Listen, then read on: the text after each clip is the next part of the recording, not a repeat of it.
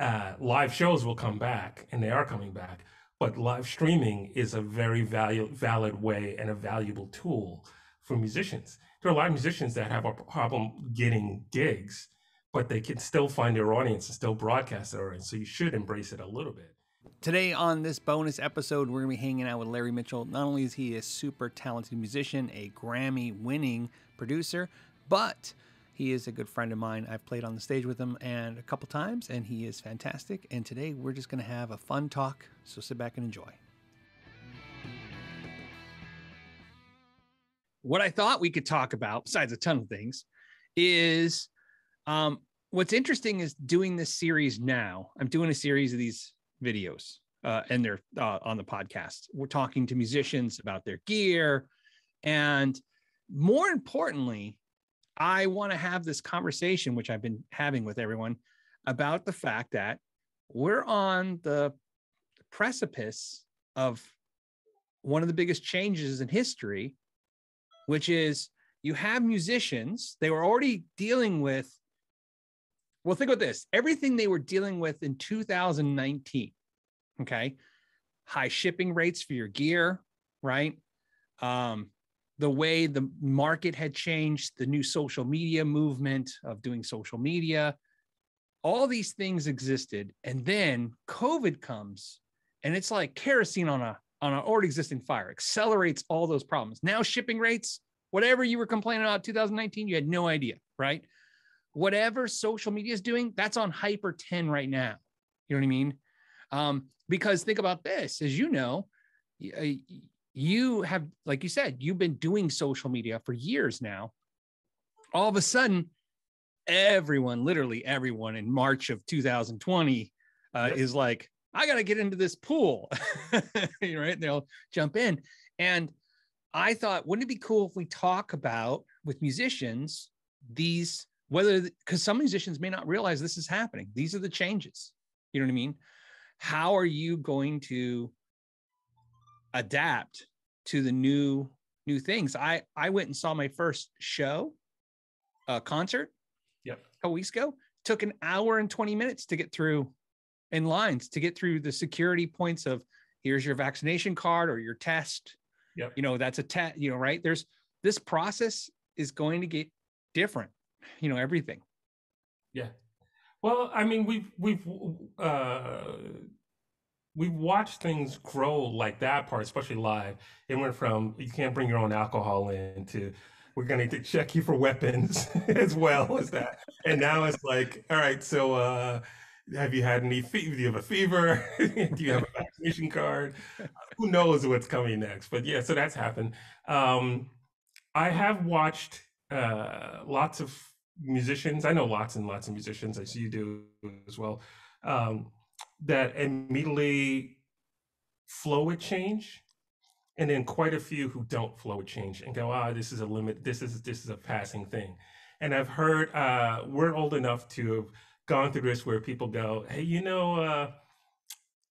should release your record on CD." It's like, no, that's just a passing thing. It's like, okay, all right. And then you might want to look at some of the, Pro Tools or Logic or any of the digital audio workstations. Like, no, I still like tape, which is great.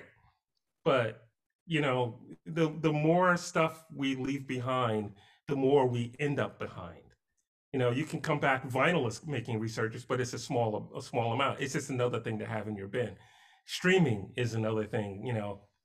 I still make CDs, but it's obviously more streaming than anything else. And there's no place to sell CDs really, other than at live shows. So when I started streaming my video streaming about 4 years ago, and as just something else to do, and then I saw it happening more, and it helped me. I saw the benefits of it, and then last year, streaming was the only way for musicians to get out, and every musician was on the planet was trying to stream. I watched Paul Simon do a stream from a corner, bad light, and a sound from his phone, which was interesting. That even he was streaming live, and then there were lots of musicians who goes, this will be over soon, and I can't figure it out, or I don't really want to do that stuff, and The problem is that it's not going to go away. Live shows will come back, and they are coming back, but live streaming is a very valid way and a valuable tool for musicians. There are a lot of musicians that have a problem getting gigs, but they can still find their audience and still broadcast their audience. So you should embrace it a little bit. Um, I also think that for musicians who do gigs, live streaming is a benefit. You can stream from your show and charge money for that. You can stream to broadcast to promote your show. You can stream to broadcast your new material. I mean, all the technology shouldn't be ignored. It shouldn't be like overdone, but you should like evaluate when a new technology comes in and it starts to catch on. All right, so how can that tool, because they're all tools, how can that tool help me? And how much of it do I have to invest or time and money into it right now to bring that into my tool chest? Just like if you were a carpenter or a construction work, and you're gonna go, oh, this new thing came out. Do I need that? Can I make money with it? Can it help me? Will it make my life easier? All right, how much does it cost? Should I invest in it now or should I wait a little bit? But they don't go, you know, those drills, I'm not going to do drills. I'm just going to screw everything by hand forever, because I got that kind of time. I don't know. Did I answer your question? Was that No, you did. Well, like I said, what's great about this is um, actually, it's funny you mentioned CDs. I had a funny thing that happened during COVID. I have a friend who owns a small record label. And what happened was one night I was drinking adult beverages. It was a Saturday night with some friends, having a good time, listening to some music on Spotify of some bands I like that happened to be signed to his label. And I got out my phone and they had a CD pack for like $19.99, and they sell like 2 CDs and some swag stuff, right? I think it was like stickers and stuff. So I buy this. Well, the name McKnight sticks out. You know what I mean? It's not the most common. It's not Smith. So apparently he saw this, right? He saw this purchase come through, goes to my house. A couple weeks later, he calls me and he's like, hey, I saw you bought some CDs. Hey man, we're friends. You don't have to buy any CDs. He's like, I'm going to send you like a CD of like all my major artists. Right. So I told him, I go, yeah. His name's Joe. I go, Joe, I don't own a CD player like at all. I have all Macs. They don't have CD drives. I said, I don't have a CD player in the house. I don't have a DVD player in the house. The car, my wife's car, no CD player. They don't put them in the new cars. And he goes, why'd you buy CDs? And I go, oh, because I was drinking and I was thinking about how screwed this band's getting me listening to them on Spotify. And I thought, well, maybe I could tip them somehow by buying some of their merch and music, because it would be, and I told him, I said, I don't know why, but Spotify and all these other platforms haven't learned that, like you said, their virtual tip jar would be the greatest thing ever. I would love on Spotify if I could click a button, even if those quote unquote bastards got 10 or 20% of it. I would like it after I heard a song if I can go, sure, why don't I throw $5-10 at an artist? You know what I mean? Because I know they made 0.8 cents on the stream. That's if that, right. Yeah, you can't, the sad thing about that is no matter how stupid of a low number you try to come up with, it's not close. Isn't that funny? But the virtual tip jar would be great. I don't know if Spotify would do it, and they would probably take a lot of it. Oh, they would. Yeah. You just brought up something that could be cool if musicians would just let people know on their website that they have a virtual tip jar. If you're listening to their music all week and you enjoy it, tip them something. Anything. Doesn't have to be a whole lot. Just something. It all adds up. But it's better than the 0.848 cents point. Well, because you do Facebook and YouTube and stuff, and people still, I constantly can't understand this. People don't understand. You can make content like you can live stream your music on those platforms, and somebody will super chat you $5, and that's more than you'd make if you got 10,000 views. And then they kind of like, they don't understand, like kind of like the Spotify joke, how little it takes to make pennies. You know what I mean? But this goes back to this conversation of how musicians need to, like you, adapt. You were one of the first ones I noticed adapting in the way that I thought was the smartest, which is you didn't go, okay, I'm not going to play out anymore. I'm not going to travel anymore. In fact, you travel more than probably most people I know. You play out more than most people I know, but you also marriage that to social media. It's, for me, my first record came out in 1990, and I watched a record company have a marketing team, a radio promo team. The argument about the video, they wanted to spend $18,000 to do my a music video when my budget for the first record was $18,000, and I would have been responsible for half of the budget for the video. And back then, there was no outlet. It would have been played. My family would have seen it. It would have been played maybe in a dark bar or a public access TV show. That's about it. Um, Now we have the ability to market, to find an audience that's into whatever style of music you play. There's an audience for it.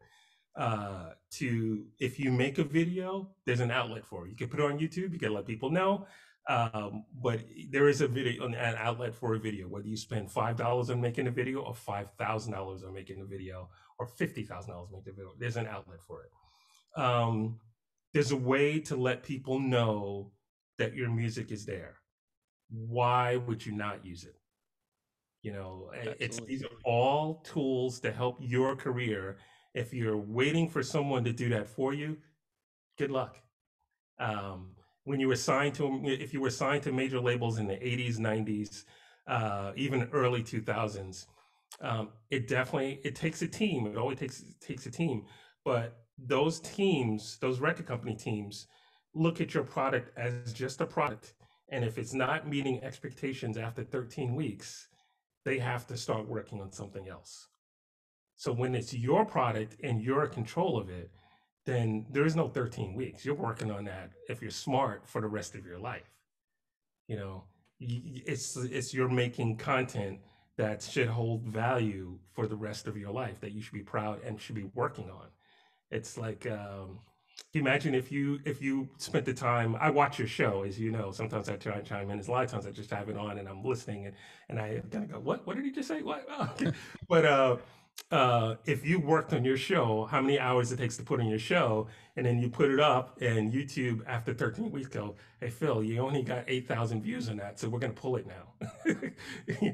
It's like, but it stays up, and something you work on this week gets 8,000 views by Wednesday, and then nothing. And then 2 years later, it's super relevant for whatever reason, if someone discovers it, and it's got 100,000 views, or 200,000 views, or 300,000 views 2 years later.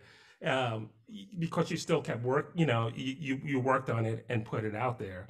And occasionally someone sees it, or you promote yourself, so people go, let me check out what else Phil has done, and they go, oh, this is great video, it's perfect for me. Again, I'm not sure about it's early and I should have more coffee. If I'm making any sense.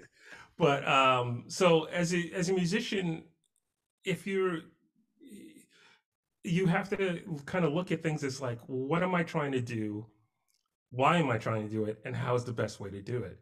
And then you have to go, what are the tools that are going to help me do it? So there are all these. It doesn't cost anything to put a picture up on Instagram, or a video.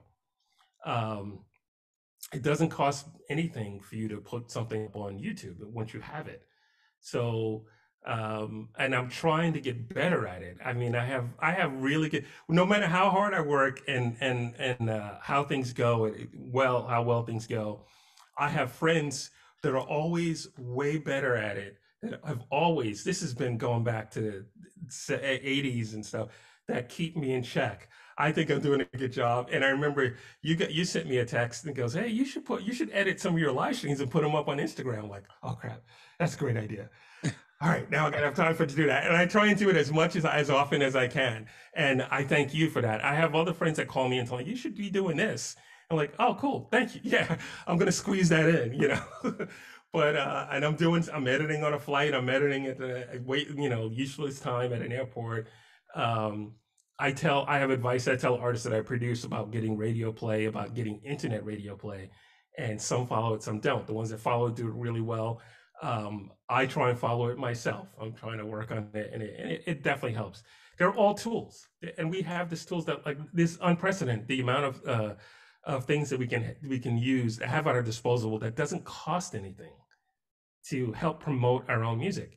So I'm always blown away when I meet a musician who goes, I don't do that. I don't do any of that social media stuff. Hey, can you tell me how can I get my records heard? How can I get my videos heard? It's like, well, you don't do any of that social media stuff. All right. I really don't know. Get a record deal, I Yeah. guess, and give them, I don't know if you, while you're at it, look up what a 360 deal is and see if you still want to do that. Well, what's funny is you are, I always say this when I go, okay, like everybody, the first thing they say about you is you have a Grammy. So for producing, right? Thank you. And obviously you're a very talented guitar player. Thank you. What's funny about that is that's the cachet thing to say about you. You know what I mean? That's because those are achievements and they're cool. To me, whenever I discuss you with anyone, what I bring up is, you ever meet a guy who won't say no to a job, even if it's not below him? That's Larry. Like what I love is, play at a clinic with Steve I. Yes. Make an album with a band. Yes. Produce a band. Yes. Make my own album. Yes. Do a live stream. Yes. Play a show anywhere. Yes. I always use you as the perfect example of, if you want to see what yeses get you, you got to watch Larry, because he's, people, especially who don't do what you do, have no concept of how hard it is to be relevant, keep relevant, in any way. Perfect example, in your endorsement list, here you are playing your signature guitar. I think they're what, $6,000-$7,000. The tier two is 5. Oh, okay. Well, let's see. Only 5. So Yeah, 5, you but can go to tier 1 if you want, but yeah. and here's what's perfect about that. You play the Axe effects, you demo Axe effects, you use Axe effects, but also you promote like Hot One, right, which is an inexpensive line of effects. Wait, hold on a second. I got to go back to one of your videos at now. Is that how you pronounce it? Is that how they pronounce it? Yeah, it's Hot One. Okay. Yeah, All right, cool. yeah. When I asked them, I said, is it Hotone or Hot One? They said it's Hot One. Okay, cool. That is the official way they said you have to, they say it. But I did a whole NAMM show demoing this stuff, and I kept calling it Hotone. What? They, well, because what's funny was, when I went to the booth, when I talked to them, they didn't have anyone that spoke English strong enough to even answer the question.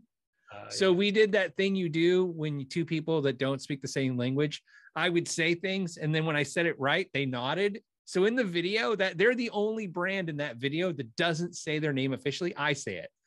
He just nods when I say it. So, but see what I'm saying? That's a perfect example of you. I think, and I want you to kind of expand on this. I think I don't think you try to size up an opportunity. I think you're just used to doing things and then seeing what opportunities come from those things. That seems like, you see what I'm saying? And this is important because, like we said, in the future now, those are the attitudes you're going to have to adopt. People are going to have to adopt a little bit of the Larry Mitchell philosophy of, hey, see, you're laughing, but it's true, because that is just a part of the, of the changes I think we're going to be seeing in the next decade or two in music. So I guess what I'm asking you is, could you expand on how do you see an opportunity? When somebody talks to you, how do you decide what's an opportunity for you and what's not? How does your brain process this? A lot of times, there's a lot of ways that a lot of times you can't see the future. You can't totally see how it's going to benefit you all the way. You can't totally see it. But I have to see a little bit of benefit, or if it's really going to help someone else. Now I say yes a lot in order to keep my sanity and my happiness. Um, about 20 years ago, I started to make sure that I don't do things that I don't really enjoy.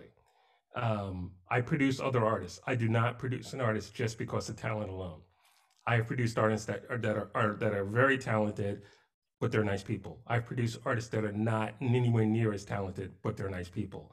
I have referred people very talented to other friends, but they're not on my list of really enjoyable people to be in the room with. But I have friends that can deal with that and aren't even thinking about that, and they need the money. So yeah, be my guest and stuff like that. I don't do products that I don't like. So all the endorsements are stuff that that resonate with me for some reason. So even the hot one, the pedals I like a lot of the little pedals first. I like the Impero one. It's interesting. I've always looked for a small backup for my fractal. The fractal's the number one. I own a Helix HX Stomp.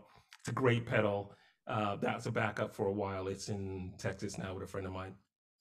Um, but the fractal is my main thing. I just needed to travel with something as well that I could put in that's not gonna drag me down as far as like carrying stuff as a backup. I'm not touring the way like I did with Tracy Chapman, where I brought like a ton of guitars and backups of everything and stuff like that. I'm checking in an airport with two suitcases and one guitar I carry on and one pedal board with one bag with a pedal board in it. Um, and that's me. And someone's picked me up, and sometimes at an airport in a small car, not a huge van or stuff like that. When I go on the road with a band in a van, that's a different thing, different situations. So I don't really gravitate towards. I don't work with companies or products that I don't resonate with me at all. But everything else, if there's like if the people are cool, I will investigate and see if it's something for me, if it's something that I can use. I do a lot of different things. I play a lot of types of music. I produce, I play bass, I play drums, play a little bit of, very little bit of keyboards, but I've played no records.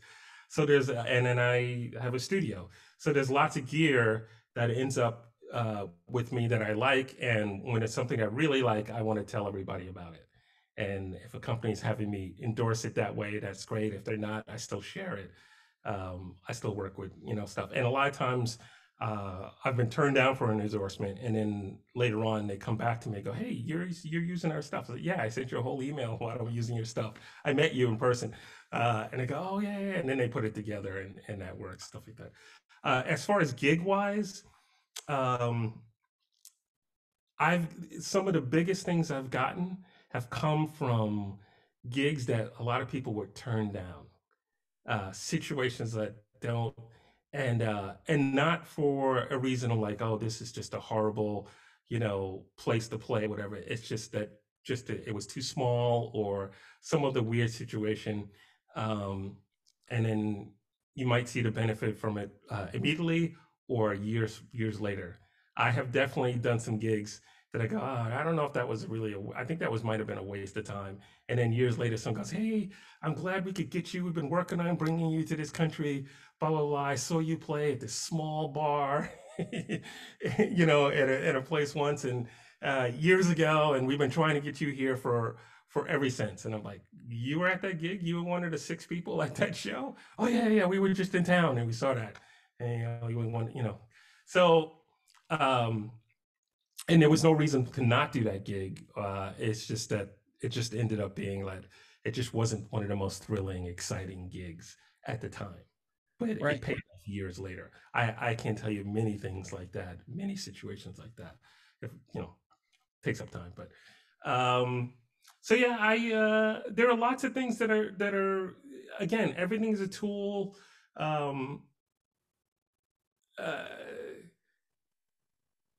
Sometimes I have friends that don't gig as much or don't do a lot of things because they're looking for immediate gratification as to what is this going to get me? This is not going to pay me X amount of dollars right now.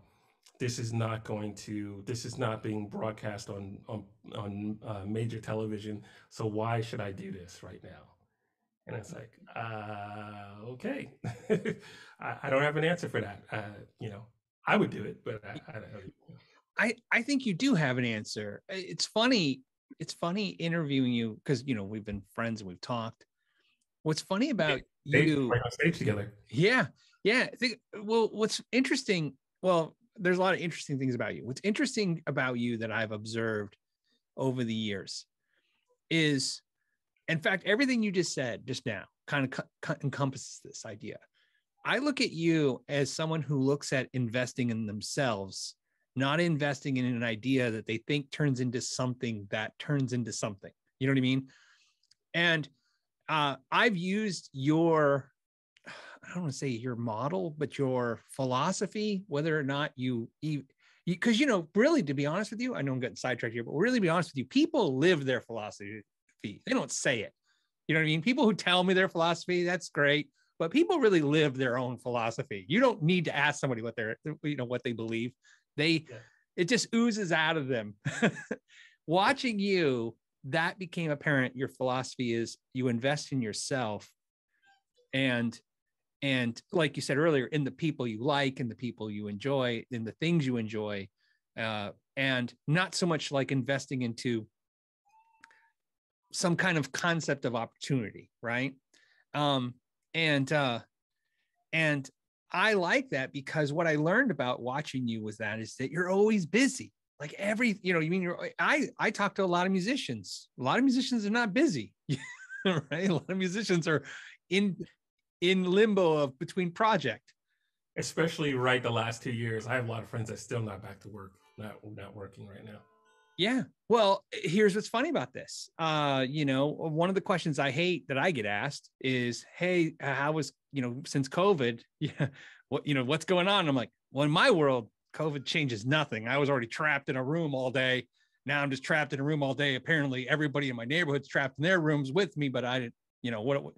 And musicians immediately had to flock to that concept of what you were, like I said, what you were already doing, and you did it in the funniest way. I remember, like, my favorite example of this is you went and did remember when you did the for Alice Cooper has a teen center. He opened a second one, by the way.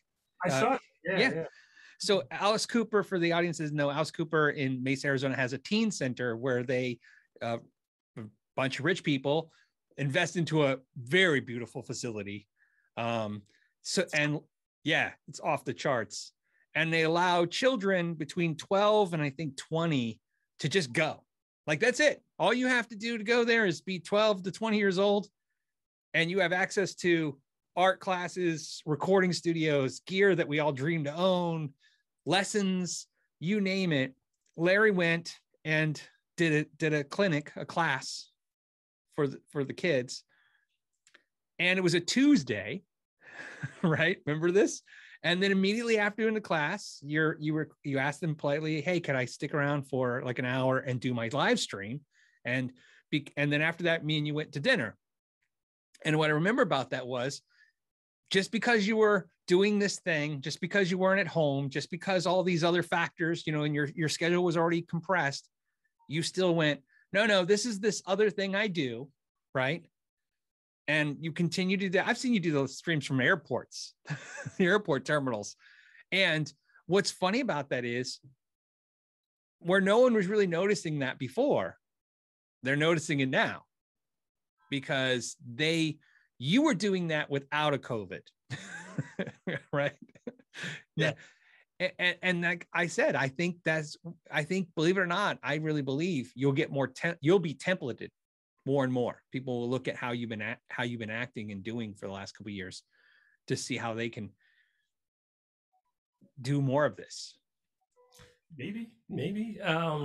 Consistency is a big thing.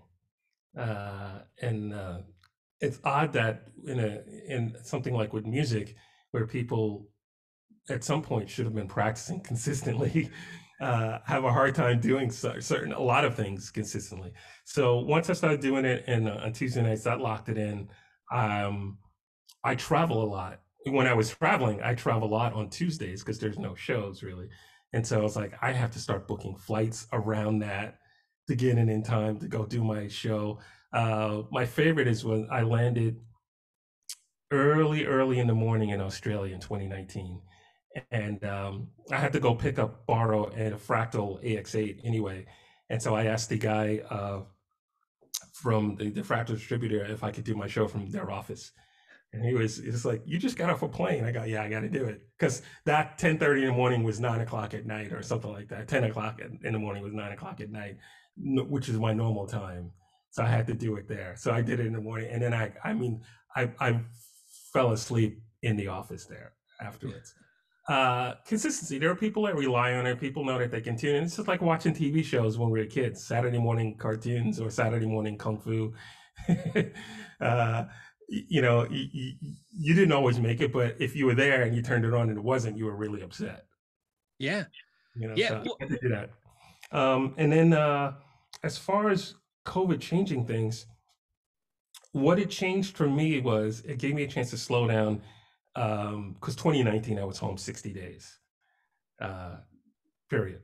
It gave me a chance to slow down and work not on some other not stuff. not to cut you off, not in a row though. Let's be clear. No, not in a row. Yeah, yeah. Just accumulatively total 60 days for the Yes. entire year spread out. Yeah. Um, I was extremely creative during COVID time, during 20 last year, 2020. I released two new records of my own, which I forgot to send you files. Um, and then I also was working on two different artists, singer-songwriters that I produced, Katie Martin and Jeannie Karen, and both we were very close to finishing their records. And then COVID hit, and uh, we had to continue like 6 months later or 7 months later. So I was able to finish their stuff, work on it some more, do and finish two of my records, um, work on my live streaming thing, work on the studio, do different things. Like everybody had time to do stuff, but really, I kept doing things. I did go out and do some big shows that were socially distanced in really big places. I did some live streams for the Kennedy Center, for a couple of universities, for the state of New Mexico, for a bunch of places. So I kept working, I kept doing things. And I kept getting calls from friends that saying, "Hey, how are you doing this? I'm not doing anything. There's no work or whatever." And I'm like, I don't know. I do a lot of different things, and I'm just trying to catch up, still doing stuff. So COVID didn't really change a whole lot. It just made me focus a lot more on certain things, and I still kept traveling. And once I got the vaccine, I did travel quite a bit. Um, I don't know where I was going with that. But yeah, consistency I have to do. Um, as far as the shows, I added a second show, a Sunday night acoustic live stream, which is all acoustic, all mellow. And I have a core following of people that tune in every week to both shows, and then another core following of people who only watch on Tuesdays and some that only watch on Sundays, and which is great. So I want to make sure that I can do that. A couple of times I had to not do the Sunday show or I had to cancel it. I had to do it earlier or later because of traveling or the show conflicts, but I still try and always do it. I guess I could tape it, but the part of the whole thing is just being live there with people like that, like your Friday show, when people like to ask questions, they like to be there at the moment you do it. Yeah. Yeah. It's What's funny is things that, like I said, you have things you've learned that, like I said, musicians will soon be learning. Um, I know these things, you know these things. This is what's funny. In my world, I do the podcast, and then I'll do, YouTube videos, reviews, and then I do how-to YouTube videos, and then I repair guitars, right? And I make pickups, and I do these other things like you. I lots of little ways to make a penny so that it collectively makes $1, right? Yes. But here's what's funny about this.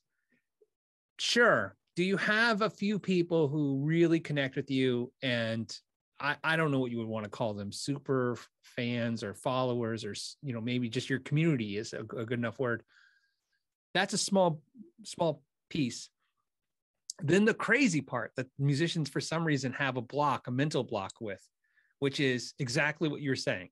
I have people that could, and it's happened to me so many times now. They don't know what I look like. They just listen to the podcast and they'll hear my voice and they're like, "Oh, do you do a podcast?" And I'm like, "Yeah." And then people who watch my videos, they could care less to listen to me talk for 2 hours. And like you said, somebody who on Friday at 3 was can't wait to be there to talk and interact and ask questions, but literally probably won't watch or do another thing that has to do with me at all. I have people who I do repairs for. They're like, "Oh, you do YouTube?" I'm like, "Yeah." Because I'll tell them I'm busy this week, and they doing what? I'm like, I got to make some videos. Oh, you make videos? And that's the lesson. Like you said, with your Sunday show and your Tuesday show, to the not the amateur, I don't want to say that, to the novice, to the person who doesn't know what they're looking at. They're just looking at you trying to expand an audience. Like your Tuesday audience, I'll give them even more on Sunday. Now they get twice as much Larry Mitchell. But it's really, like you said, somebody out there is not going to watch you on Tuesday because Tuesday night there's a game or something that rates over you somehow. But once you opened up Sunday, Sunday, they got nothing to do. Or vice versa. None of your football fans are watching you on Sunday. They're going to watch the Tuesday show. Yeah. And some people aren't going to watch the internet. They go live. They support live, Yeah, sure. Yeah. And vice versa. And, internet people, some people won't go outside. I think what you and I have are good survival skills and life skills. So it's just like I think you and I had a conversation about just music in general. I listen to music. There's two types of music I don't listen to, um, and or rarely listen to, I should say. But everything else I listen to and enjoy. And those two types of music I don't produce at all. I don't care how cool I know the person or whatever, how great or whatever. I just, yeah, you got the wrong person for me for that. But you can, in life skills, or life skills as a musician, if you go, I play guitar, I only play this brand of rock. I'm not learning any country licks. I'm not learning anything else. Um, I'm not interested in how drums work. I'm not interested in how keyboard chords work. Uh, I'm just playing guitar. Someone else has to record me. Someone else has to set up all of my stuff. Um, then if you grew up like Michael Jackson, then you can probably do that. Although Michael was multifaceted. Uh, Otherwise, when you're not able to play guitar, everything stops. Everything stops. So I learned how to everything. I didn't go out and learn a lot of different things or do all this stuff overnight. Everything came out of necessity of a wall gets put up in front of you and you don't go, ooh, there's a wall there. I'm going to sit here and just look at this wall because I can't do anything else.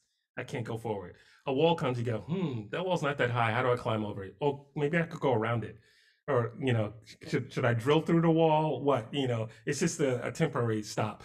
So when after my second record came out in 1993, I think it was, and I didn't want to sign another record deal. I had been on 5 labels and just did not like the music business. A friend of mine gave me the keys to his house and said, you need to make a record." And I don't have the money to make a record because you couldn't make a record on your iPhone like you can now. You need a lot of gear. He had the gear in his basement. He goes, "Here, you put it together, you use it." And I went in his basement and I sat there and go, I don't really know how to do this stuff. I started making phone calls and I learned and I made an awful electric record and a great acoustic record, just the way it worked out. I didn't release that electric record and I released an acoustic record because it sounded good, even though it wasn't what I normally do. And that led that opened up a whole different career for me. And also, I didn't realize it, but I was learning all the recording stuff, taught me that, I don't have to ever worry about like a record company again or going to a studio. I like studios, but I can do this. It taught me that I could do this myself. and I was going to get better at it. So I got some recording gear. I started doing that. And then other artists, other musicians were going, "Oh, you have studio gear? Could you record me?" And then I later started producing, and that led to a completely different career. Right. The live streaming was a necessity out of I'm not home that much in Opelika. Somebody in Opelika contacted me on a Tuesday, on a Monday, and said, "Hey, could you play a restaurant tomorrow?" I'm like, "Yeah, I don't really play much at home when I'm here. I play one venue, Eighth and Rail, and but tell me about the restaurant. Why? I was looking for a reason to do it. It was a Tuesday night, and the amount of money they offered me was not insulting for the position I am, but insulting as if I only played in town once a month. I found that amount of money insulting. I go, really? You calling me that? I'm not going to do that. And I said, I think I'm going to do a Facebook Live. That was the first Facebook Live because I would rather play to two people on Facebook streaming and it stayed up than to play at this restaurant for the amount of money that they offered me to do. And the way they said it. If he had said, "Look, this is all we have, it would be great, blah, blah, blah." And I was trying to give him reasons to make it uh, seem like a good thing to do. But the way that he spoke to me on the phone, it was like, remember I said I don't do things I don't really want to do, I don't like to do, or if the person. So it made I couldn't find a justifiable reason. It wasn't just the money, it wasn't just the attitude on the phone. Um, it was just a lot of things about that phone call. What went down in the phone call, I was like, yeah, I'm gonna do a Facebook Live. And that was the start. I was like, it was more beneficial for me to do the Facebook Live that time. I didn't know anything about Facebook Live. I just heard about it. And he took my phone and I did it. And I was like, and I got more than two people watching. It was a good response. I said, all right, I'll do it next week. And then I started looking at, it blossomed into that. The recording my own record blossomed into producing other people, which is what led me to having a Grammy and a bunch of other stuff for producing and engineering. The streaming, I can't tell you all the benefits from streaming have been amazing for me.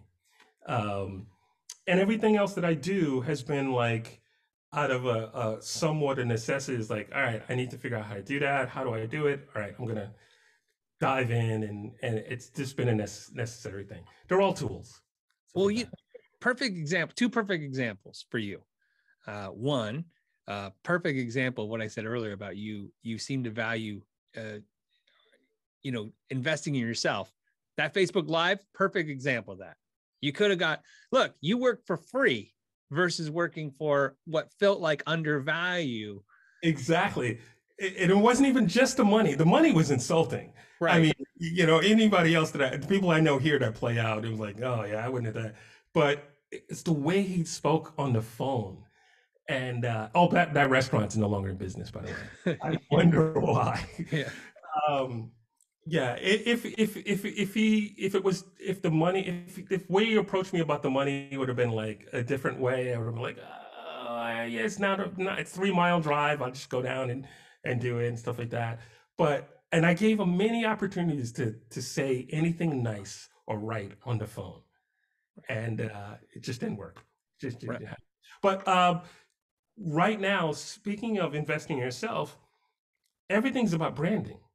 So we're not doing any one thing for one thing. It is you. It is your name, your reputation, your brand.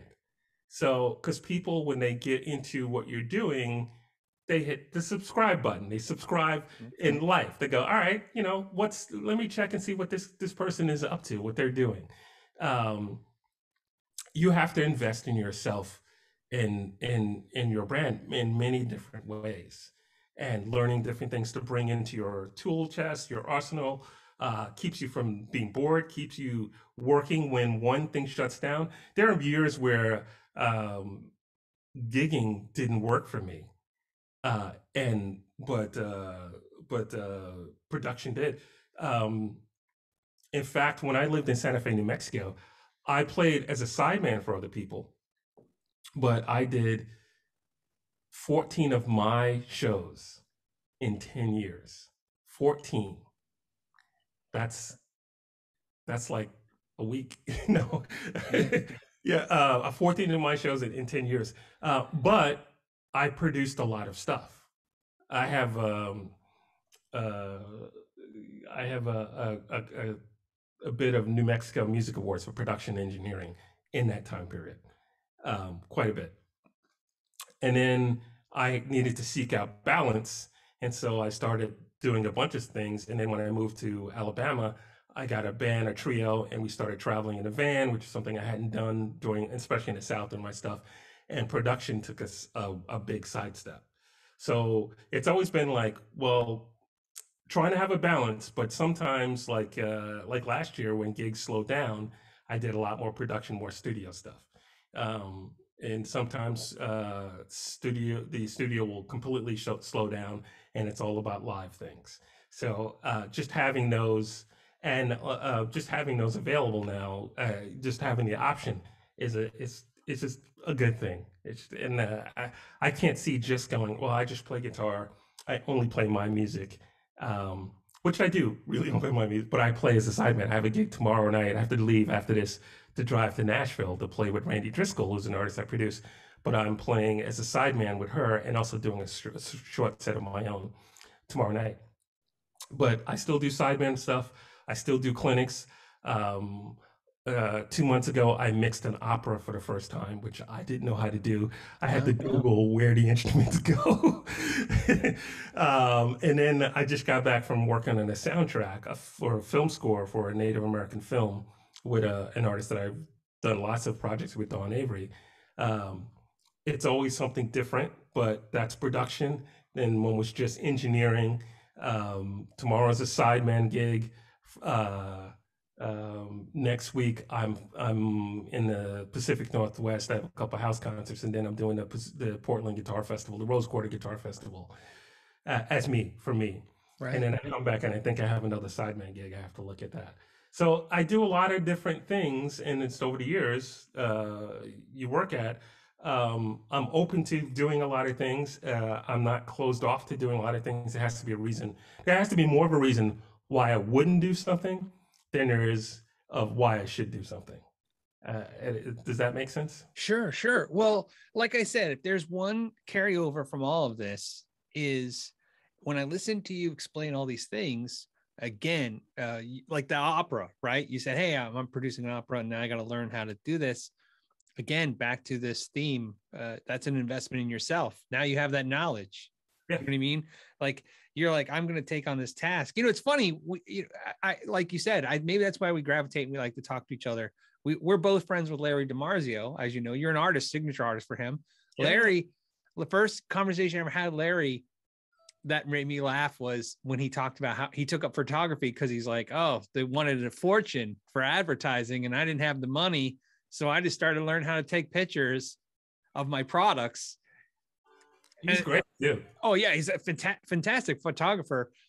That's the whole point though, right? It's his brain said, like your brain said, I could find somebody, pay them something to do this, or I could learn this, put the time and energy into myself. And I think seriously, in a world where you get, we can't even come up with a number now from Spotify, 0.0000 nothing on Spotify. YouTube pays, 10 cents, 1,000 views or whatever.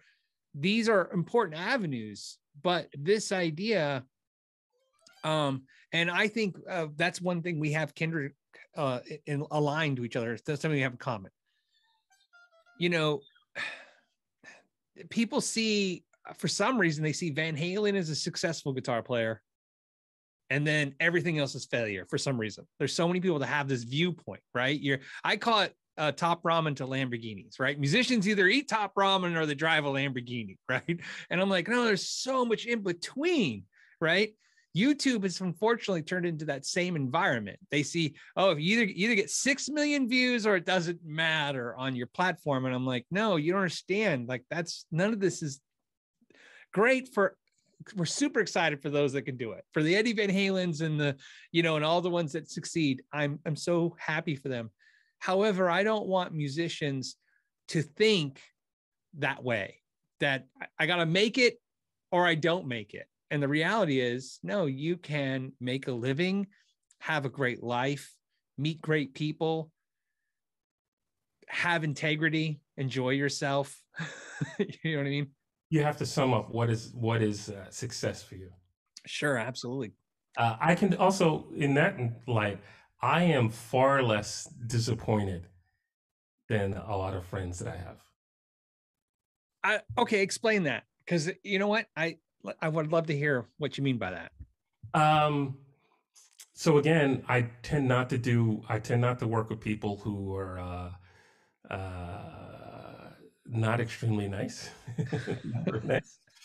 So that is less, every artist that I work with for production, I go, let's have a little get together trial thing. Let's work for 4 hours to see if we can work in the same room together. And that has been very helpful because working on a record is pretty intimate, and you're alone with somebody, and you need to see if they are going to be over your shoulder uh, every second, or if they're and they need to see how you work as well. Um, I try to do gigs or things for the right reasons. I try not to do things that just don't make any sense at all. I have to figure out, all right, so what's the deal with this? And then I'm not looking too hard for a reason not to do it, but if something glares out at me, I'm not going to do it. Um, I am working and doing stuff if if there's a gig that I want to do and they're not interested, I'm not going to sulk about it. There are other places where I can go play that they're happy. In fact, I made a decision about 4 years ago to basically go where I'm wanted. Um, there's funny stories I could tell you about trying to get knocking my head against the door, trying to get into a specific show to send in the promoter video links and MP3s and bio and press stuff, and not getting a response at all. To someone handing me the phone number, I call, and you can hear them go, oh yeah, and they're like they didn't really want to mean to answer the phone, and then and them telling me why it wouldn't work, um, only for me to go, but it's a jazz night, isn't it? Because there's no, or them telling me that it wouldn't work because it's instrumental, and I go, but you have all jazz acts, right? So how many of those are vocal? Have vocals? Oh well, only one. But it's just I'm not sure it's gonna work, and then you stop and you hear typing, and then all of a sudden you hear I could hear my one of my videos on YouTube playing, and then the next thing is what sent me over. It's like, hey, did you used to play the East Village back in the late '80s, early '90s? I'm like, yeah, I used to play Kenny's Castaways, The Bitter End, Terror Blues. Dude, me and my friends went to college at NYU. We used to come see you play all the time. You should play our. And I'm like, are you serious? Are you serious? I've been sending you video links forever. You just never looked at it, or what? Now a YouTube video makes you remember that you used to come see me play, and now I'm right for the thing that I've been trying to get you to do for like 3 years. So I'm done knocking my head against the wall. I am open to playing where people want me to play. And I will still try if something's really good. I go, hey, I would love to play this. And if they say no, then it's like, okay, no problem. I'm not frustrated by it. I'm no longer frustrated by stuff like that. Um, I don't hold a grudge against stuff like that. I'm just surprised. I'm not as surprised anymore, I should say.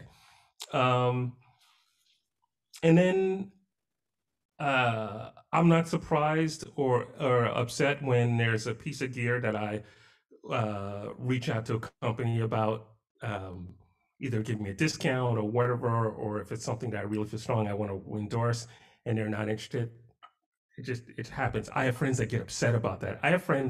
people that contact me. I shouldn't say just friends, but acquaintances that contact me go, hey, how do I get an endorsement with Fractal? I'm like, and I have to go, well, what are you doing? They're not doing anything. And then they get upset because they're not getting an endorsement. It's like, you know, you could be the best player in the world, but if no one knows about you, if you're not doing anything, it doesn't help the company at all. Um, so I play guitar, people watch, people come see me play live, people buy my music. I have a model that's amazing, made by one of the best luthiers, period, I think. And people are buying the guitar. There's, you know, uh, I'm not as disappointed. I'm not disappointed like a lot of people I know or friends in music that feel they're entitled to this. They're entitled to a guitar endorsement. I've been at companies. I was at Ibanez for 26 years. I watched people leave because they weren't getting treated like they were Steve Vai or Joe Satriani or Paul Gilbert. And it's like, but you're not either one of those. You know what I mean? Right. Uh, But you may think you're on the same playing level, but you're not where they are success level, you know, or you're not doing. Oh, here's another example. Things in endorsement things kind of shifted, and you could even have be playing out live and being in front of people, but there's someone who only plays in their bedroom and they have, you know, 100,000 subscribers on YouTube. yep, They can get an endorsement faster than you can. yep, And so I have friends that are like, but they're not gigging and they're not doing anything. Well, but they're doing something. They got 100,000 people that subscribe to their thing. They're doing something. The people, you know, and that's valuable to the company. What I was talking about when friends say, well, you know, how come I want to get a NAGS endorsement? Um, they're not someone that has 100,000 subscribers on anything. They're not doing YouTube, or they're not doing social media that well. They're not playing gigs. They don't have a music school where they're teaching 1,000 kids a week. Uh, they really literally have nothing but an expertise on their instrument, but no one knows they have an expertise on the instrument. So I'm sorry, you were about to say something. no, I agree with you. I I have learned I've learned when it comes to the sponsorship endorsement gig thing. I got a cool as a YouTube entity that hangs out with professional musicians, right? It's like, to me, is a YouTuber hanging out with you, or when I get to hang out with real musicians, which I like to call real musicians, it's like when you watch the Kardashians hang out with real movie stars, and it's that moment you realize like this stuff is crossing over in the weirdest way, right? But it's the same kind of thought process. But what I've learned from that is companies, when it comes to endorsements, you know, giving endorsements, to boil it down to just this simple concept, they care about one of two things: your audience, which the majority of them follow that. So, which is why Kurt Cobain, which I love Kurt Cobain, but Kurt Cobain has the same power as, let's say, Steve Vai. I wouldn't put them in the same realm as guitar technique, but they both, to the companies, Yes. bring these audiences that's what they care about. They care about the audience.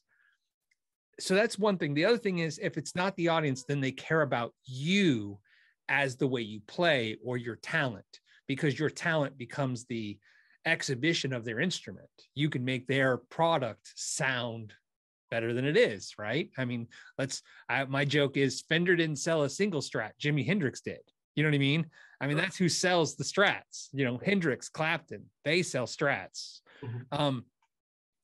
And I find when I'm talking to, like you said, when we talk to artists that are not getting it, they don't understand. You have to master one of those things. You either need to bring them an audience that they can sell to, because that's what they care about, or you got to bring them something that says me plus your product equals better than you are already before. You know what I mean? Yeah. And what's great is, what's most important though, is figuring out when you're talking to them, which one of those two things they care about, because they don't necessarily care about both. Right. You know what I mean? Sure. I deal with companies, and that's exactly, it's as simple as if you have 100,000 subscribers, you have a value. And if you have 101, you have more value. right? I mean, that's the value system. And I have some companies that I've talked to and I've interacted with and I've learned from that it doesn't matter how big your audience is. If they don't feel that you're increasing the value of the way their product's perceived, who cares Yeah. if you can let a lot of people know about it if you don't seem to increase the value of it to them. Yeah. If they don't want you or want you representing your company, because when you're endorsing, you're representing a company basically, in a Right. sense, you know. Yes. And that's why, unfortunately, there's this myth that only guitar players, and I don't even say musicians, just guitar players seem to believe. Maybe I'm wrong. Maybe there's drummers got it too, but which is that somehow, like you said, they'll chase, let's say, their favorite guitar brand. They'll chase that brand forever, thinking at some point it changes. You know what I mean? That they'll connect. Meanwhile, they say no to 3 other opportunities. You know, and I and like I said, I think and this is a good way to segue when we talk about the last thing, which is your signature guitar, because this is something we should talk about. Your signature guitar is to me is a perfect example of it's a beautiful instrument by Joe Knaggs, and you love it. I do. And I really believe that your love of that instrument, your signature guitar, is what I think what they value. I think that's what Knaggs values. You know what I mean? They know that you're showing it to people. They know that, the only way to sell that kind of caliber guitar is to have a caliber player like you playing it. I mean, that's how you got to get people to buy it. However, I don't think that's necessarily the only value they see. I think they just, like I said, they know you have a love of it. And as well as I do in this industry, because there's the dark underbelly of everything. There are some companies, they could care less if you play their thing as long as every picture you have of it is, you know what I mean? Yeah. Yeah. Sure. Yeah, I can't. And here's a great example. And I'm going to share it with you because I just got it the other day. I did an interview with John Petrucci yesterday, Uh-huh. and he said something that was just off the cuff. I don't even know he realized what he said. So I want to ask you. I'm going to set you up for failure. Okay, I'm going to ask you the question, and then let's see if it aligns. So you made 2 records during COVID, Yes. right? Yeah. And what guitar is on those records? Oh, I'm pretty sure every lead is this guitar. Uh-huh. Um, I have a Nags Kanai that's more like a Les Paul. That's rhythm on a couple of tracks. I do have a R8, a 15 Gibson 58 Les Paul reissue. Right. Rhythm on a couple of the guitar. I got that guitar specifically for recording. Um, and then my first Nags of this model, which has a rosewood fretboard, and it has a different vibe about the guitar in general, is on a lot of the rhythm parts as well. Like the main rhythm part, like it would be the main guitar part other than the solo. Um, and I think these last 2 records are the first 2 records I've done in a long time that don't have an actual telly on it. When I was as a producer, I learned that there's a spot for a telly on every record. Right. You can layer as much, and then you go, oh, let me one more guitar part, and you pick up a telly, and it's in there for recording.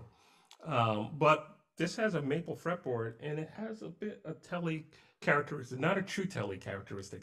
Um, but I used this guitar in spots where I would have grabbed a telly. So this guitar is very versatile for me because I used it for leads and I used it for what would absolutely be considered not lead parts. um, uh, and I think that's it. I don't think I used my Chena on those records. Um, yeah, I think it was just those. Now here's what's interesting. This is what ties into what he said. He was saying, because he plays his music band, and like you just said basically the same thing he just said. You said, oh, I played all the lead parts, I played this guitar. What he said was on the new Dream Theater album, on his albums. Actually, he didn't even say about the new one. He said on his albums, if you want to hear his guitar, they're on his albums. When he said that passingly, I started laughing, thinking about it in my head, going, yeah, you know what's funny? Think about how many signature endorsed guitars out there that aren't even on the albums. Oh, yeah, yeah, sure.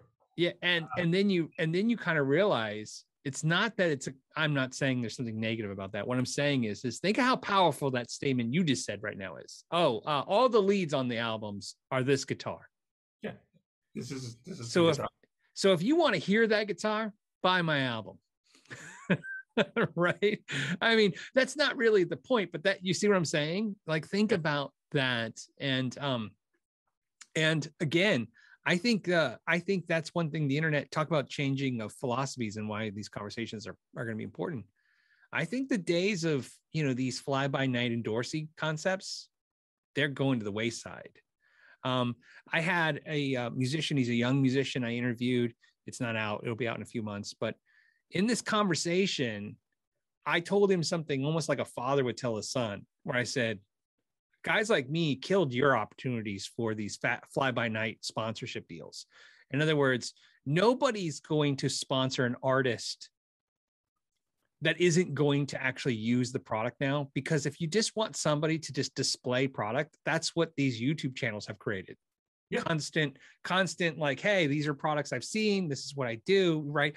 And there's no real connection. No one expects like a channel like mine or the channels that are out there like what I do, to go every episode to be like, okay, it's still just this one guitar again. You know what I mean? And that's why I said those philosophies are going to have to change. You're going to have to learn, sadly enough, to like you said, play the guitar that even if the company won't sponsor you love, and then hope that connection happens, because the companies are going to learn. Like I said, that's why I said we started this whole conversation with what I believe, which is COVID is going to speed up what was already probably coming down the road in the next 10 years, which is a company doesn't need an artist to just hold a guitar for a minute. Yeah. They need you to make albums with it. They need you to play it. They have influencers or whatever you want to call channels out there to promote. Yep. Like carnival barkers. They'll put out the product in front of the audience, but you need people to actually have intimate relations with their product in a way like you, where I can listen to this new album and go, wow, every solo, listen to that guitar. Majority of guitar stuff are this guitar. Yeah. Or other guys. Just a side note, for production, you should use a couple of different sounding guitars. Sure, but And yeah, but yeah, this was my main guitar, and I use this every week on my live stream. I'm sitting I'm doing my live stream, and I'm surrounded by a bunch of Nags guitars, and even my model. And occasionally I'll pick one up for a song, but I always go back to this guitar, because I have a connection stronger with this guitar than with the other guitars, and sometimes it's fun to play different guitars, stuff like that. And I mean, I'm only playing my Nags and stuff like that, but sometimes I have to play the guitar I'm most connected with, to be connected with the music at that moment. But yeah, going back to people not just holding a guitar. When I was with another company, there were two crises. One extremely big artist did a tour in another country, and he didn't use their guitar, and it was a big tour. And then there was a guy who has another signature model, and he went to do clinics, and he didn't have his model guitar with him. So that was he had a different company's guitar with him, and he's like, oh no, I'm still with the company. This is the guitar I brought out on tour, and he didn't bring any one of his own models. And it's like, dude, I mean, there's so many things you could say about that, but you're doing a clinic for a company, you don't have their product with you at all, the guitar. Right. So maybe you should rethink that endorsement. Maybe you should rethink who you want to have a signature model out with, stuff like that. But no, I play the guitars because I love them. I didn't start out with Nags to have a signature model. I didn't even start out with Nags trying to get an endorsement. I went there and I love guitar factories, and I had a great conversation with Joe, and he offered to build me a guitar, and that's where it got started. Oh And, yeah. then at one point, because I was doing so much stuff, they asked me about doing a signature model of the guitar that I was already playing. So yeah, Well, it's a I got to play that guitar. Remember you let me play it for a minute, and it's a beautiful, beautiful guitar. Um, I wanna I think the Nags I want is called the Hunga. Is that how you say it? really, yeah, yeah, Yeah. an SG, Yeah, nice, see, here's the thing. I went down the rabbit hole of trying because it's hard to find the Nags guitars. There's not a lot of dealers for them, and because they're more specialized guitars. Because they're not inexpensive, that's for sure. And playing them all, I like the Sovereign a lot. Sovereign X. See, I learned the hard way. I don't like the Sovereign. I like the Sovereign X. I like the 12-inch radius fretboard, which is what you have. I didn't love, yeah, I didn't love the 8.5 thing or whatever. this is 8.5, 8.5. Oh, yours is 8.5. See, Yeah, I don't know. Then I don't know. I mean, maybe yours just played great that night, but I decided I didn't like that as much as the 12-inch. So I think I like the X more. But what I really learned is playing them all is no, it's for me, it's the Hunga. It's that thing is like, it's funny you said SG. It's SGS. It's just everything in SG isn't that guitar is. Um, and I search. I have my daily searches for them out there, trying to find them in the wild. Just trying to find the right one. I don't want to order one. I've learned the hard way. You can't review 800 guitars at this point and not learn this. You need to find the guitar, you know what I mean, that you want. yeah. Does it make sense? I can order stuff and you try to calculate how it's going to end up in your mind and you know, so but yeah, that's going to be the one I get for sure. In fact, there's a white one I'm looking at. Okay. Yeah. Yeah, no, the Hongas are interesting guitars. I was never a huge SG fan, and then my friend Dave talked me into buying an SG Junior years ago, and I picked it up and it played. It didn't do that thing that the SGs do, where the balance is weird, Yep. and it has one P90, and it would the store gave me like a crazy discount on it. And so I bought it and it was here and I was like, I don't know why I bought this thing. And one day I was producing a band called Southern Prep Funk that I was playing in.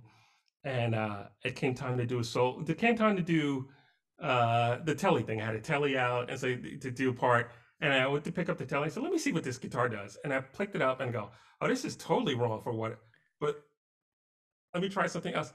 And that guitar sang like crazy. So I was like, all right, this is cool. And then I still have it. It's in the case. I don't really use it too much anymore. Um, I did a guitar clinic at East Chester Music Center. They're a Nags dealer, and the guy that does repairs, he's like, yeah, these. It's hard for me when we sell Nags because he ended up buying 3 guitars like that. He goes, I just got this purple Hunga, and I'm like, oh really? I haven't even played one of those, and I played it. And I was like, oh no, get this thing away from me. It is too. It was amazing. I was like, it was like it did everything that you wanted an SG to do, but then everything that you did not. It didn't do anything that you did not want an SG to do, and it just felt like, oh yeah. And it's always in the back of my mind. Maybe I should get a hung. I'm like, no, I don't really need another guitar right now. I But it's great. They are great. They are addicting, um, and they're so easy to play. I Yeah, don't know what's the radius on that. What's the fretboard radius on that? that one's I think 12. I Okay. That guitar, what happened was a viewer who saw you got the Nags bug and Uh-huh. bought that and then brought it to me because, believe it or not, because they bought it secondhand and it came with the original pickups, but the new owner put new pickups. So they Uh-huh. asked me if I would swap it back to stock. Okay. So I did the swap out. And of course, after you're done with it, you play it. And then I was like, oh, this is it. Whatever I've been looking for, this is it. But they didn't want to, of course, sell theirs. So, Uh-huh. So, um, That guitar is crazy because when you pick it up, in fact, most people I know that picked up like, oh, this is great. There was a guy on the Naxos forum that was selling his, and like the next day he goes, no, I'm not selling it. I took it, polished it up to sell, played it a little bit, said, no, I'm not getting rid of this guitar. yeah, they're hard to find out there in the wild right now, because of the market and stuff. But Yeah, I'll find one. But yeah, that's the one. I figured what it color out. you looking for? I'll look out for one. Me, I probably something boring. I like I said, the one I'm looking at is opaque. It's white. There was a green one that was cool. I don't need a fancy top or anything. I could care less. Um, I dent anything that I actually play that I love. Hmm. It just gets brutalized. Like I have no, Mine yeah, too. Mine yeah. too. Well, like how that perfect example. Your guitar right there. You hand that guitar to people, and you're like, "Here, play my guitar." Right? When there's a guitar that I bond with, uh, it's like I drag it everywhere downstairs. It lays on the couch.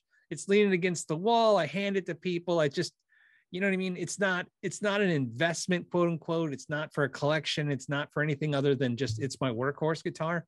So whenever I know there's a guitar, that's going to be like that, I don't really care about fanciness. You know what I mean? I'm just because I know I'm going to do something to it that's uh, nick it. I seem to always, do something stupid to them. Yeah, no, it just they go through life just like we have dents and nicks on us. Yeah. They go through life, and so yeah, there are dents on my guitar. I got the wearing out the pick guard here. Yeah, I saw that. I was noticing that you just got a spot going there. Is that Yeah, from your pinky? I don't know. It's from me playing. I mean, Are you strumming it? Yeah. So I'm touching this guitar every day, so I don't the know. It's wearing the so the neck is stained to match the pick guard. This is the regular maple pick guard, regular maple neck, but it's stained. At one point, I was thinking I like the look of Koa, and then I was talked out of that. They're like, "Yeah, you don't really want a Koa neck," and I was like, "Okay." And I trust. I go with trust. Um, so this is stained, and I think probably the oil from my hands or something like that is it's gone through the finish it's wearing on that right there. But other than that, I just have dents and nicks and stuff like that. Um, I have a gash on one of my guitars that I still don't know where it's from, but it's impossible to to drag it around the world and do shows and not have dents and nicks. yeah, Yeah, well, for me, it's the problem is like I said, when I like a guitar, which happens, just like you find a guitar and bond with it. dude, I drag it everywhere. Like I don't care anymore. I just drag it everywhere. Yeah, Um, that's why it's funny. I've been like that my whole life. The problem is that my profession is I demo so much product, I review product that everybody's like, oh, he's just always got a different guitar. But realistically, there's not a camera on me if I'm not making content. yeah, It's probably like the same two guitars all the time, yeah, just to the point. Um, yeah. and and I have just because we're talking about it, I have the exact opposite problem that you have. Your guitar becomes your sound. You know what I mean, and vice versa, right? You play that guitar, like you said, you obviously like the way the lead tones on that guitar sounds. That's why you're recording it in albums and stuff. Um, when you do reviews and stuff, you're trying to find things that they're looking for. You know what I mean? Like if I'm reviewing a blues pedal, I don't grab my, you know, you don't grab a shredder guitar. It doesn't make any sense, right? So you grab like products that make sense. Um, if I used my guitar that I like to play all the time in every video, Hmm. it colors that every video's sound, so to speak. Sure, I get it. Yeah. Well, the same thing with recording. I have a few guitars here, and it's primarily for recording. It's to have on it because I produce singer songwriters, world music, Native American, contemporary Christian, rock, lots of different things. So I have different guitars for different things and stuff like that. Um, but still, in order to, on my records, I have my set of guitars, which are, my nags, and now I have the Kanai J, which is like a junior with one P90, Right. which is it's totally taken place of that SG junior that I have. And then I have a Kanai that's got humbucking pickups in it, and that's a lot like with the Les Paul. You know, it has that kind of vibe to it. Still different, but still has that kind of vibe. Um, for my records, I use 90% of the time it's the Nags. There might be a Telly that works on a track, not on the last two records, and I have a Les Paul that just it's the R8 that just sits well rhythm wise for certain things. But everything else that I used on my records or my Nags, and Yeah. especially the last two, three, four, five records maybe now. I think it is. I think it's five. I think it's five records now. Well, Mhm. yeah, it's funny. I have a Gibson R9 for the same reason. That's what I use for recording because they're so fat sounding. The necks though are just obnoxious. You know what I mean? They're Not just all of them. You had to go through a bunch to find that guitar, didn't I did the thing with the one I got is I actually had it narrowed down to two of them, you? Okay. and I was A Bing them, and the problem was the other one's neck was, as you like, slightly thinner, which actually made a huge difference. But the one I ended up picking, the tone was just for some reason everything was singing out of it correctly. You know what I mean, tone wise. Yeah. Sure. And I knew deep down, no matter how even if the neck was just slightly thinner, it wouldn't have mattered. There's no way that's your main guitar. Not for me. You know what I mean? It's just I'm not playing this chunky baseball bat neck all the time. Mhm. Um, the I'm not into thin necks either, but I have Goldilocks syndrome for necks. Yeah, it's got to be perfect. If it's not like too thin, it's too and so at this point, um, you and Phil X, it was you two. I'm trying to think if there was another one, but it was definitely you two. Man, you guys, I'm approaching my late 40s now, and you both mentioned to me something casually a couple years ago about, hey, when you turn 50, like you got to start warming up your hands and things start changing. And man, it's almost like not even yearly, monthly. I You start noticing that exactly that, and you start noticing that again, if you're playing the neck that's too thin, your hand cramps this way. If your neck's too thick, your hand cramps this way. Yep. Yeah. Yeah. Actually, That was ridiculous, by the way. I always like hanging out with with yeah. like, Well, but mhm. he told me, it was funny. It was real funny that he told me that there's a certain song on Bon Jovi that his hand cramps because he's holding the chords for so long because only like two chords the whole song. Uh-huh. So his hand cramps up. And I Mhm. remember him telling me that, and he's on all the time. Oh Like, yeah. yeah, he's like, there's no act there. Whatever that act is, it's on all the time. That's so Yeah, realistic. yeah. Mhm. And so, and so I'm like, all right, maybe he's exaggerating a little bit because he's kind of bombastic, right? He's out there. Um, and funny enough, that's what started happening to me is I've learned that if I play necks are too thin or too thick, uh, because now what people I've actually got to experience. I told you my world and your world. I get to experience things that you guys experienced. Some people watch a 9-minute video and don't realize I have to play like 2-3 hours to get Yeah. those clips. Right. So, so so you're sitting there playing over and over again. And towards the end of the video is done. Now you're editing, and then all of a sudden your hand just you're starting to get the pain here or the tenderness, you know what I mean, here and on your hand.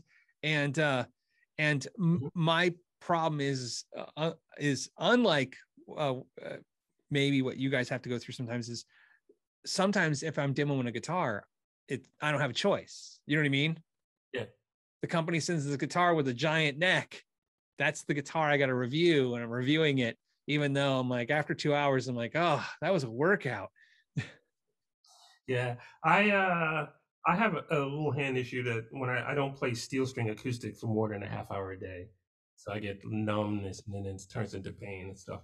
But and that started happening after my first acoustic record in '96. Um, but yeah, I remember being in Japan backstage at the Ibanez 100th anniversary party, and uh, I've known Steve Vai for a long time, and we casually talk, but we actually started speaking a lot more from that experience there. And one of the things we bonded over was Steve warms up at like concert volume for a while. I Yes. think almost an hour to 2 hours sometimes. But we would just start talking about warming up. And it's like when I was in my 20s, I didn't have to warm up. I could walk in from the cold in New York and just hit the stage and start playing. Now I got to warm up. I have to warm up. I have to warm up before my Tuesday night live shows, my Sunday night live streams. I definitely got to warm up before a show. Steve, we were talking about that. We've actually had several conversations about that. And Steve had hand issues this year. He had to have surgery and Yep. did that crazy video where he's just playing with one hand, like insane stuff. Uh, it's wear and tear, uh, and just getting older and stuff. You just have to warm up. Steve has to warm up. We both were talking about how important it is to like, okay. And it's also like, I guess I have to warm up less if I'm doing, I still have to warm up, but if I'm doing a sideman gig, singer songwriter, where I'm doing a lot more, you know, half the songs are,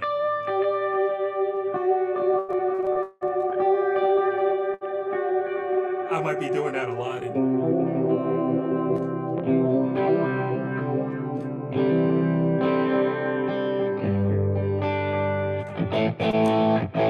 But when we're doing, you used to doing like your instrumental guitar records, there's no way. I have to warm up, and I'm just never doing it. Still not doing it.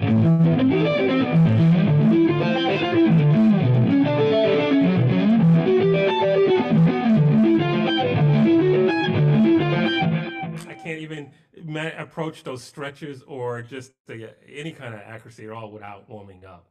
Well, But luckily I learned something. It was a weird experience I had in basic training. They make you go through this thing called an obstacle course. It's like they call it the confidence course. People call it obstacle course, but it's called confidence course because I guess at the end of basic, you're supposed to feel good once you accomplish this thing, right? I have no problem admitting this, by the way. I'm deathly afraid of heights. And when I'm on the pirate tower, I actually started crying. I did it, but I was crying. It was a very unmasculine thing to do in front of a drill sergeant, but I was freaking out. But anyways, the important part of the story is not that, just that I just like to humiliate myself publicly constantly by that comment. But here's what's funny. They have something called a Jacob's ladder. Okay. Everybody's seen it. It's been, if trust me, have you ever seen an FBI movie or an army movie, whenever they're doing, whatever they're doing on these courses, there's these two telephone poles that go straight up in the air, and there's like these logs that go up and down this thing, and they go up one side and they come down the other. It's called a Jacob's ladder because they're spaced unevenly. So two logs could be 2 feet apart. Two logs will be 3 feet apart. The reason why they do that is if you're tall, when you're up high and you get to the point where all of a sudden you have to kind of bend over almost to do the two logs that are narrow together, it's very scary. But if you're short, you have to reach up hard to the high one. So at some point, I don't care how tall or short you are, there are steps in this ladder that suck for you. okay. The reason I like that is what I learned from that, talk about great at an early age, was guitar became this thing where everybody just said, oh, you have big hands because you have big hands. Like Paul Gilbert, you have huge hands, right? And people go, oh, you have big hands. That's easy. I have small hands. That's hard. And what I've learned is, no, guitar is a Jacob's ladder. It sucks for everyone somewhere in the situation. There's something that sucks. And what I learned is, like, for instance, your ring finger right now, when you're making chords, right now, I'm watching you do it. You're doing this thing where your finger goes here and then bends straight down like that. You see it? If you watch somebody with smaller hands, they come at it straight. They don't have to bend that down, right? And so that's what's funny. If you really watch people and their hands and players and their hands, you realize like everybody has to adapt something. And you get different choices. I was the annoying kid that anytime I saw somebody with a guitar, I would go, I had to ask them one question. I had to learn something from, because I'm self-taught, or community taught, I should say. I didn't have any formal lessons really. I had to go and go, hey, how are you doing that chord? So there was one guy that I used to go to that would do things, and I would see him play, and I go, "How are you doing that chord?" And he had small, I mean, really small hands, and the way he would, the voicings that he chose, and the way he would do it, hold it, I would try and do that, and it didn't make sense to me. Yep. And I remember seeing there was a guy named Mike Radesky. He played with Boy George. He was the gentleman that passed away in Boy George's house. Great guitar player, great big hands. And I saw him playing some chords that I knew, and I was like, why are you doing it that way? Because I don't know, just what feels comfortable to me. And I tried to do it, and I was like, oh, this makes so much more sense. Why am I trying to squeeze into, I don't have to do it, hold my hand this way and squeeze that. It made more sense to me to hold the chords a little bit the way that Mike does. So in that point, that taught me, and I think I was probably 13 or 14 at the time, uh, that I just need to learn the information of why they're doing something and how they're doing it, but I can still do it my own way. And I kind of approach everything that way. But yeah, you can have small hands and people fly by and they're doing all this cool stuff. And you can have big hands and people are flying by and just like it has nothing to do. As long as you realize what you have, then what works for you, then that's the best. Yeah. Absolutely. Absolutely. That's why I said it's kind of funny. Yeah, look at the fretboard in my so I can't uh it doesn't make sense to hold it a certain way. In fact, I can't stop it. Yeah. Yeah. Well, and like I said, this is what's great about having conversations about guitar. All the stuff, you pick up. I like I said, I'm not kidding. When you and Phil X, you had done it in the same year. I think it was 2018. You had both said something to me that year, just in passing. You meant nothing by it. Either one of you. It was in something conversation. But of course, you kind of aha moment. And obviously 2018, I started doing a lot more YouTube content. And then all of a sudden, I'm playing way more than I used to play. Right. And all of a sudden I started just noticing things like 10 hours, no exaggeration, like 8-10 hours after I recorded a video that morning, I'm like, man, my arm hurts. You know what I mean? Having this like ghost pain right here when I'm sitting down going, what is that from? Did I hit myself somewhere? And then you're like, yeah. So you learn, you got to warm up. Yeah. I have one tip I think works. Okay. I'm still in the middle of it and it's working for me. Um, I am trying to get better at playing just really nice stuff.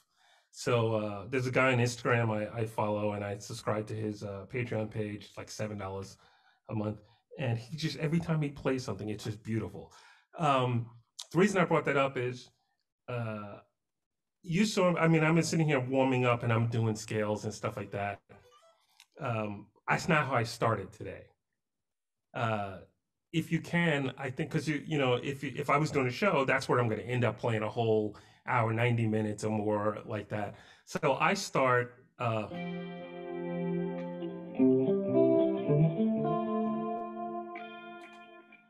me find out.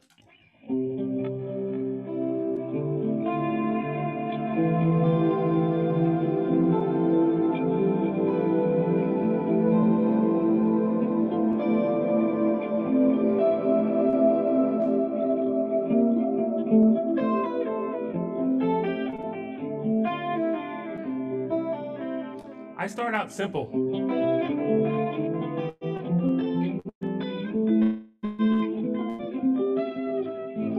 I might do rhythms to loosen up my right hand. I don't have anything without a delay, do I?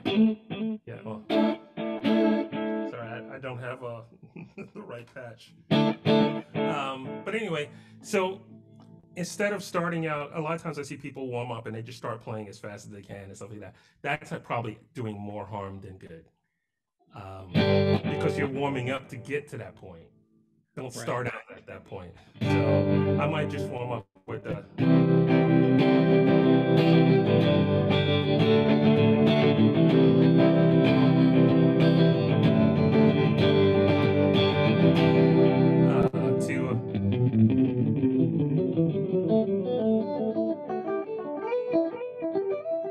And and also makes me do, even though I'm not doing it right now, more musical things.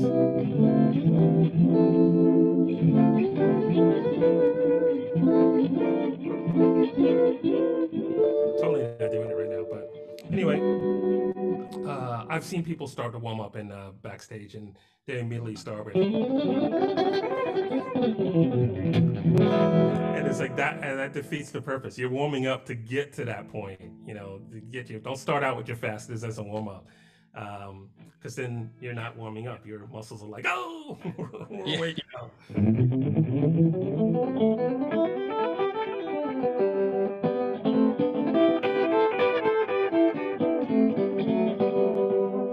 And I, so when I do that, I end up having to do more musical things, more things that work musically together.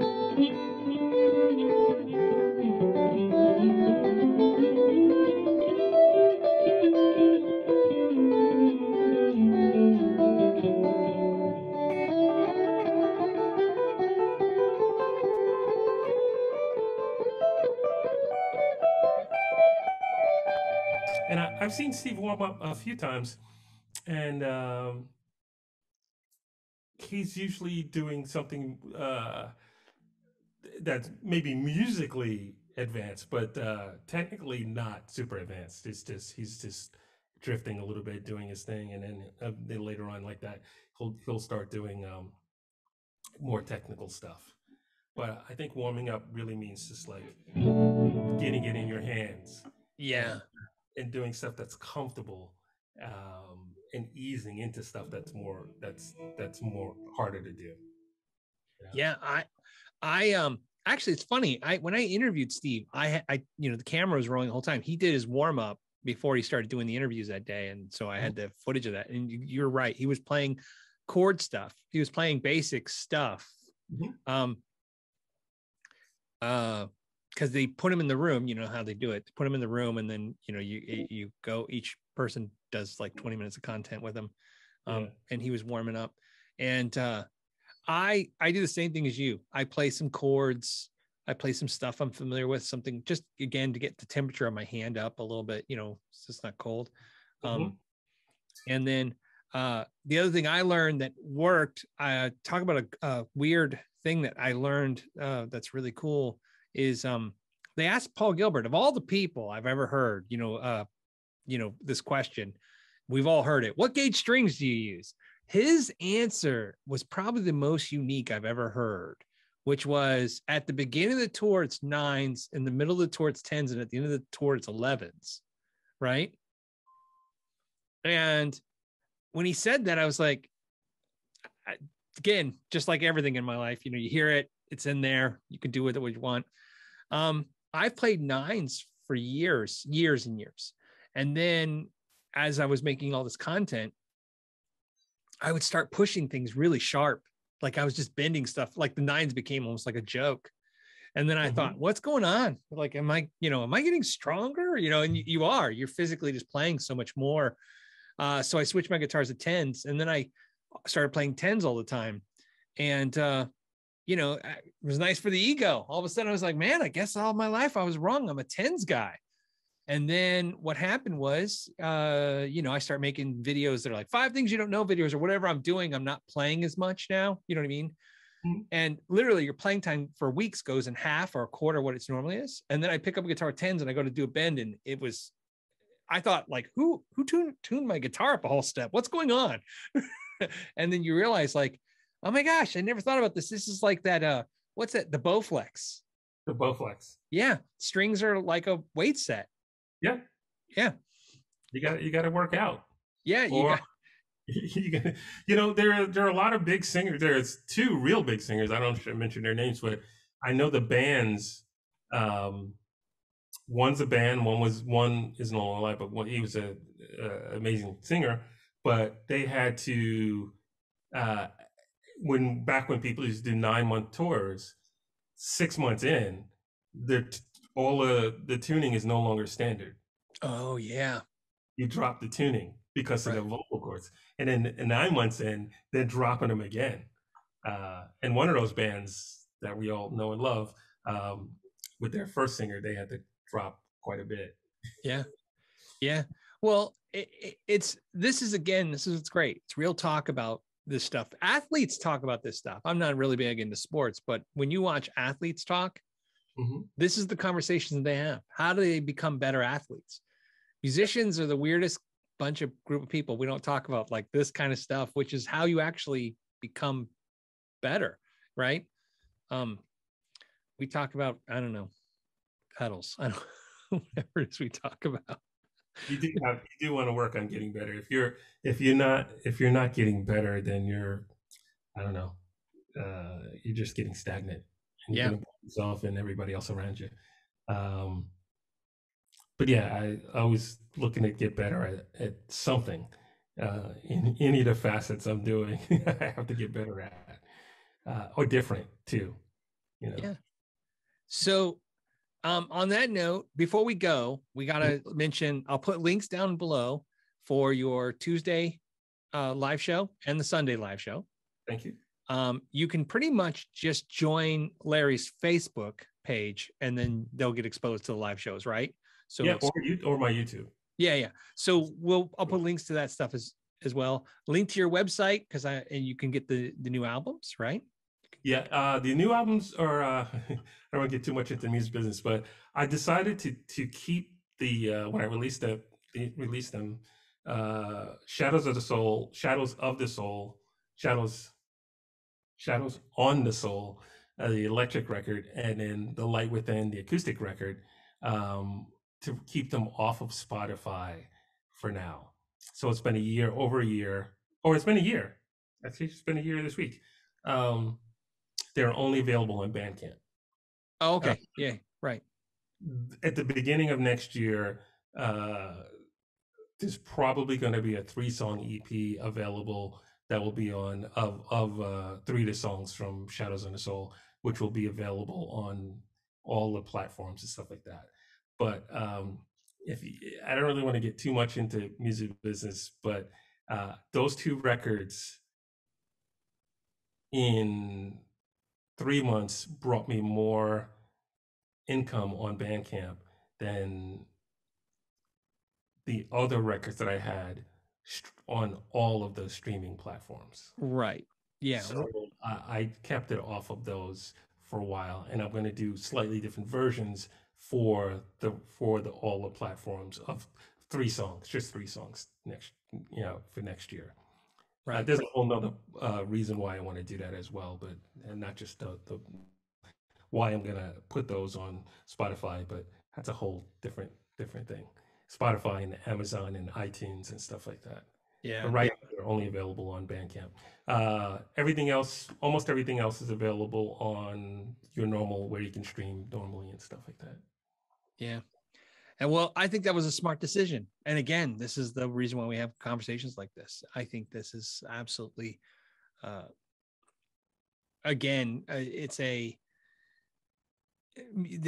musicians need to keep evolving. Yeah. The world is changing. There's, like you said, there's tons of opportunities. You can put yourself out there. Here's the great thing. You can put yourself out there for absolutely free. That's the great thing. The horrible thing is you can put yourself out there for absolutely free. Right. So you have to, I like to point out one thing that's funny is, and then, well, on this note, if you watch Larry live, he has CDs you can buy, you have merch. Mm-hmm. I should put it this way. It's merch. Mm-hmm. What I loved about your merch the most was I bought your shot glass, right? Okay. And the reason I love that is, again, I use that shot glass. Well, plus I use it all the time because whiskey's amazing. But I use that as a way of explaining to people about how bands sometimes need to think more than just like buy my CD. CD is at the table, so to speak, right? Mm-hmm. You want people to, and then again, this is just good for people. I believe this in my core being when it comes to merch.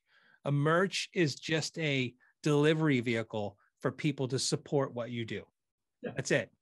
Yeah. So many musicians now, I think for some reason, because there is a logic to what they're thinking, they think the merch is the value. You know what I mean? Like, buy my shirt because you know you want a shirt, you want to walk around with this shirt, and there's a value to that. But really, it's nice because most people think, well, who doesn't need a shirt? And if I buy this shirt, I'm supporting someone that I appreciate and want to support. The shirt is a tangible vehicle for the delivery of support. I like whiskey. You have a shot glass. I don't even drink, but I have a shot glass. Yes. Huh? I don't even drink. Shot glass. Yes. What's great is you don't have to drink liquor out of a shot glass. You can Right. use it as a measuring device. Hey, you can put your picks in it. No, I drink out of it, but I don't drink. Yeah, but yeah, Yeah. do lots of things with that. But cool. I'm glad you like the shot glass. Do you have a yo-yo? You have a yo-yo, right? I do. I have a yo-yo as well. Again, same thing. The concept of, how can you support an artist with other things? But because the reality is that Spotify ain't going to pay no bills ever. And people mean well. I remember years ago, people will come up to the table and go, "Oh, I just bought your record on iTunes, or I bought it here." Now it says, "Oh, I found you on Spotify, streaming on Spotify. What else do you have for sale?" And because they don't have, like you said, they don't have CD players or whatever, so they still want to support. And that's why I had shot glasses. I had T-shirts for a while. I have water bottles now. I have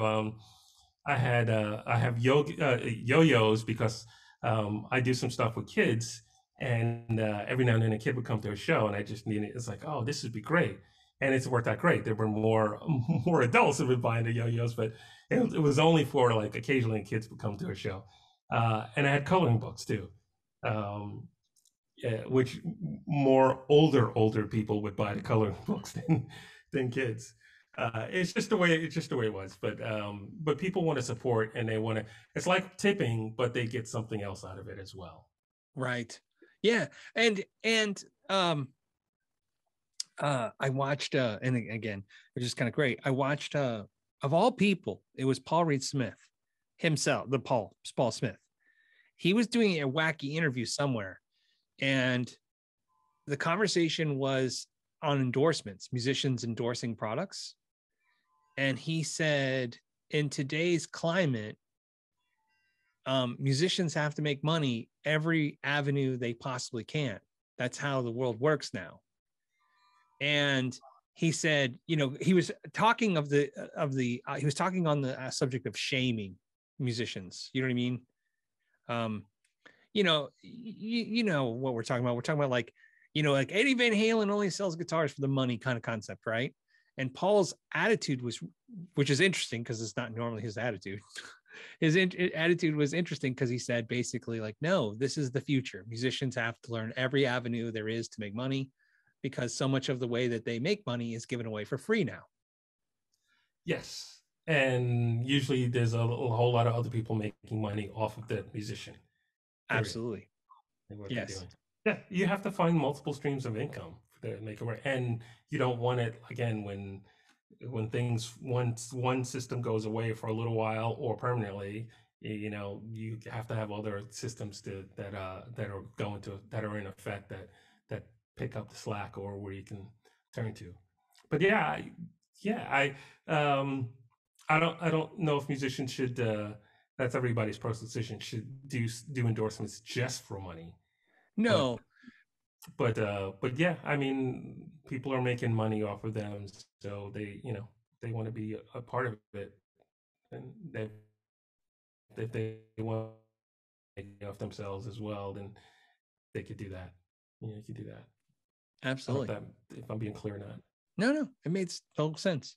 Mm-hmm. All right, Larry, thank you so much for coming on the podcast. As always, it's great to hang out with you and talk to you. And and like I said, everybody check the links down below for all the ways to get a hold of all Larry's stuff. Well, as always, I hope you guys enjoyed this bonus podcast, and I want to thank Larry for hanging out with me. Again, this was great. It was just like two friends hanging out and talking, and that's pretty much what it was. If you'd like to see more content like this, please subscribe and be ready for the next video.